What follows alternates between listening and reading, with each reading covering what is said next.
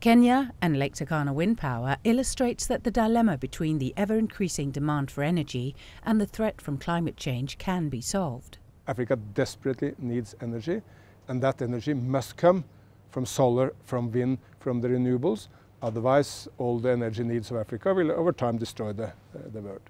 But ironically, many of those already suffering the most from the impact of climate change are the poor with the lowest carbon footprint, like the local communities in the Lake Turkana area in Kenya. When I grew up here, this place was like paradise.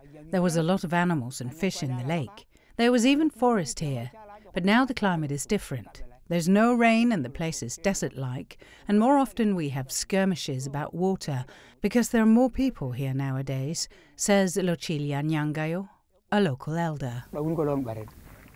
So Africa and Kenya are faced with a serious dilemma. Population in Africa is prognosed to grow very, very fast. If Africa should be fueled by fossil fuels, it would be a catastrophe for Africa and for the world.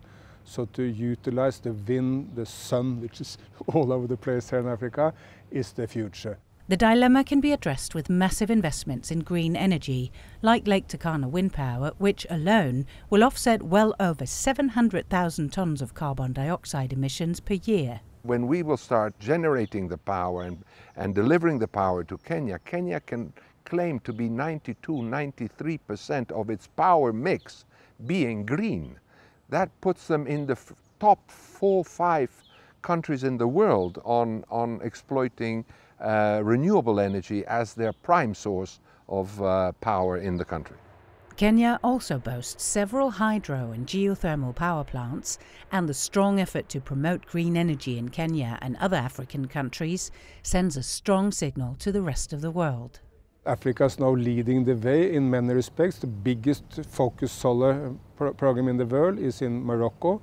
Kenya has half its energy coming from geothermal. Now we will add 20% from wind, which makes Canada one of the most renewable nations on planet Earth, inspiring Europe and the United States and others to do better.